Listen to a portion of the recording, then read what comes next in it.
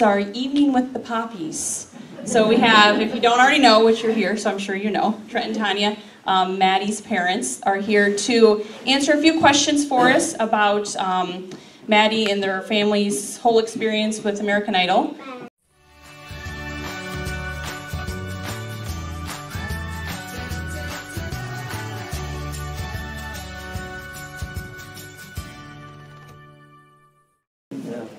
Hey Tonya, can you talk about in Hollywood how on TV it may look different than it actually is? You know, what was the studio? Was it big? Was it small? Yeah, it does look a lot bigger on TV than it actually was, where they filmed a lot of the, you know, when you guys would see where you were voting, they didn't allow, like, a lot of people would want to get in, but they only had so many tickets to give. So we were limited to how many, like, family members could even come. Even when she got to the finale, we could only bring, like, what was it, 10 people, or it was really a low number. And so you had to be really selective about, you know, we wanted to have everybody in our family have a chance to come, but they had limited seating. And so, you know, I think with the film crew and all the cameras, they can make things appear a lot bigger than they are. But what it looked like was, you know, there was the stage, and then there was a lot of standing room at the bottom, like in front of the stage, and then there was seats all the way around the perimeter. So I don't know, how many people do you think would have? Our gym is bigger than the studio and has more seating. Our high school gym is probably bigger than the studio, and there's probably about half the seating that there is in our gym. So whatever our gym holds, it would probably be about half of that. Yeah, it's not as big. You know, when you're sitting there, you're right up on them. You can really see them well. So yep.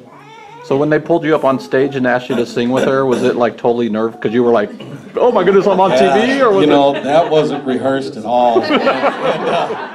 But you know, I was standing there and he pointed at me, and I thought, here we go. What are you gonna do? You know? And so yeah, so I got up there and just did my thing, did what I could. But they didn't warn you that you were going to be called up? No, I hadn't. You know, it was kind of weird because they had an X on the floor, and that's where they had the lighting right, and the camera was set for that.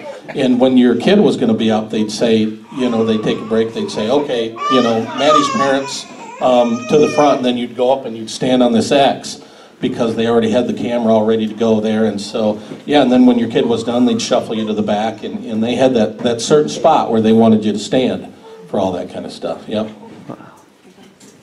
How many places did you have to go for the American Idol? Well, we went to Omaha, then we went to Chicago, and then we went to New York City, and then we went to Los Angeles. And a couple different places in Los Angeles. There were, I think, 3 or 4 different venues or theaters that they had us go to. You know, the one thing I remember is standing in line, because, not that they weren't good to the parents, but the parents and the family, that was their last concern. It was all about it was all about the contestants, which is fine. But, you know, we'd be standing in these alleys, and I'm not kidding you, for 4 hours waiting for them to call us, because, you know, Maddie was going to go on, because they didn't want all these people in the theater making noise and everything while they're trying to shoot a show.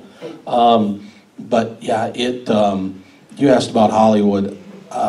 Hollywood, it's dirty. I mean, you know, after 10 o'clock, you know, even Hollywood, where all the stars are, you know, there's people rolled up, sleeping in the doorways and stuff like that. And we happened to be downtown, waiting in an alley, and yeah, there were bums sleeping there, and it stunk, and yeah, so it wasn't there. That part of it wasn't glamorous at all. There's some really nice parts, but yeah, those parts weren't. But overall, it was nice. Yeah. You went to Nashville too, right? Or just the contestants? Oh yeah, just the contestants went to Nashville. Yep. Did you ever hear how many votes she got at the last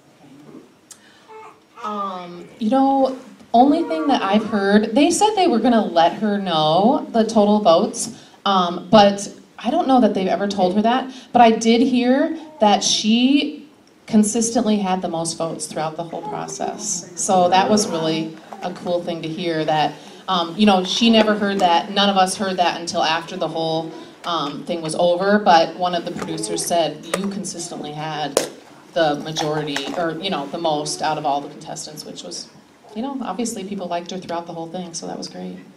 What would you say is the biggest lesson she learned from the Voice episode? I think, and she would probably tell you this too, the biggest, because when she did not get a chair to turn on The Voice, she went through a period of time where she was really down and really depressed and kind of questioning her future, like, am I really meant to do this? But I think the biggest thing she learned from that is just, she tried to be someone she wasn't when she went on The Voice, I think. And so she came into the Idol show just wanting to be herself and portray herself, and she's continued to stay true to that. So we're really proud of her for that, to just maintain who she is and not, you know, I think a lot of celebrities kind of get caught in the limelights and all, you know, all that, and she has really tried to stay true to who she is and with her values and her humbleness. So I would say that's the most remarkable thing. I remember watching her perform, is how well she did that. Yeah, she's made us very proud throughout the whole thing. So yeah, thank you.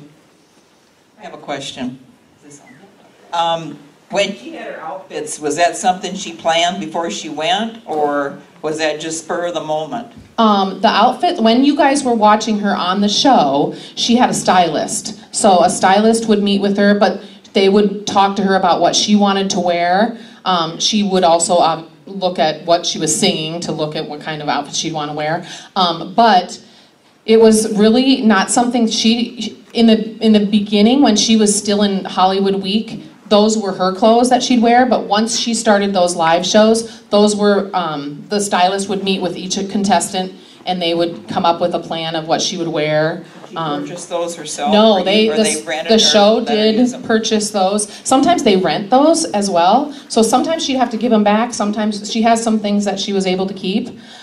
So it just kind of depended, but yeah, that was stuff that the show purchased. Yep. So they were in hotels all that time? They were. Is she in a hotel now, or is she have her own apartment? Nope, she's still, our house is kind of her home base still. So she just yep, she goes, you know, she just got done doing her whole album. Her album will come out in May. I think the plan is for her to sing one of her singles on like the finale of this season's show, and then she'll drop that first, her album will be available, and so that's kind of how they're going to promote it, I believe. But she had, like, she just returned, when was it that she was out there for like 42 nights they had her in a hotel while she was like recording all those songs. So she was, you know, it sounds like, oh, that doesn't sound bad, but, you know, she's by herself the whole time, and she's kind of being shuffled and Ubered to this place to go record this song, or try to have this songwriting, you know, thing with a stranger that she's never met, and then she'd go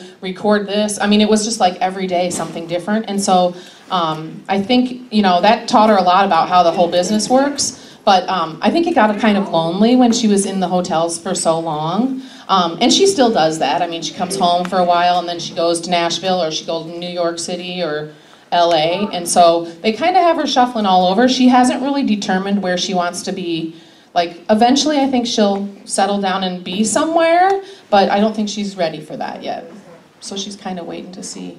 Thank you so much for coming and supporting me. You guys have been so great to me throughout this whole journey, and you still are. It's so great because, you know, when you're on the show, it's like all, you know, lights and camera, and like, you know, it's like a big deal at the time, but when you're off, you worry that, you know, have people forgotten about me, or is anyone going to care now that I'm not on TV?